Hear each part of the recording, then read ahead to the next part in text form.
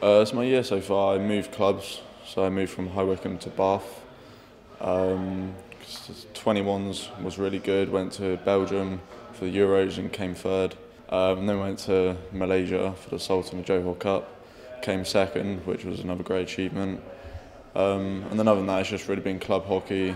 21s is starting up in a month. And then future development is 2018 Commonwealth, which would be really good, and then Olympics in 2020. To be part of the SSE Next Generation scheme, it's really beneficial for me and my sport because one, obviously the money really helps me and my family, and then just generally being a part of me and the athletes, and obviously people like Sir Chris Hoy, Judy Murray is a great beneficial way to learn about other ways to improve my development. The SSE workshop's been good.